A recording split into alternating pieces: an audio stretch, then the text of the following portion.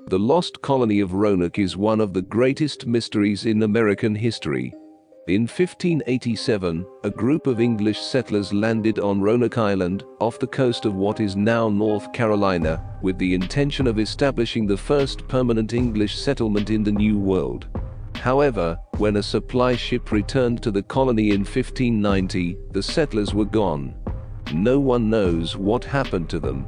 There are many theories about what happened to the lost colony.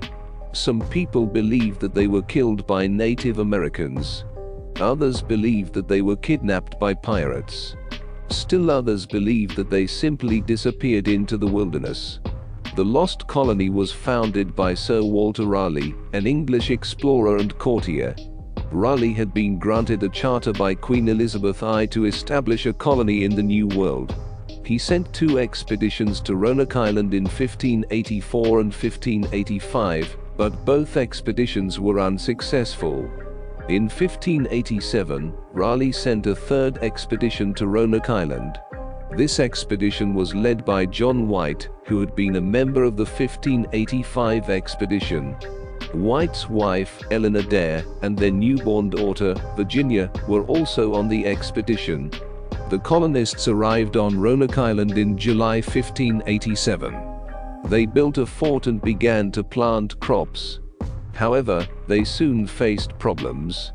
The soil on Roanoke Island was poor, and the colonists had difficulty growing enough food to eat. They also had relations with the Native Americans, which was sometimes hostile. In August 1587, White returned to England to get more supplies for the colony. He planned to be back within a year. However, the war between England and Spain prevented him from returning until 1590. When White returned to Roanoke Island in 1590, the colony was deserted.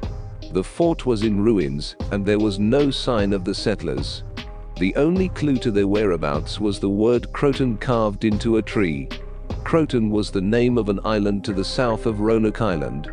White believed that the colonists had gone to Croton in search of food. However, when he visited Croton, he found no sign of the colonists. White was forced to return to England without the colonists. He never saw them again.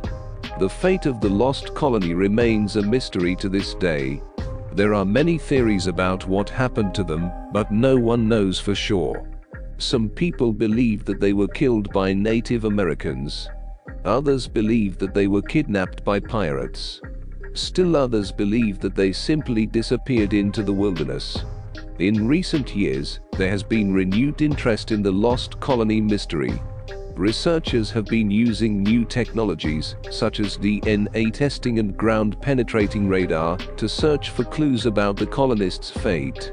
In 2015, a team of researchers from the University of North Carolina at Charlotte announced that they had found evidence of a Native American settlement on Hatteras Island, which is located south of Roanoke Island. The researchers believe that this settlement may have been the place where the lost colony colonists went after they left Roanoke Island.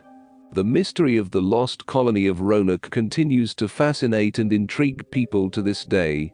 It is a reminder of the dangers and hardships that early settlers faced in the New World.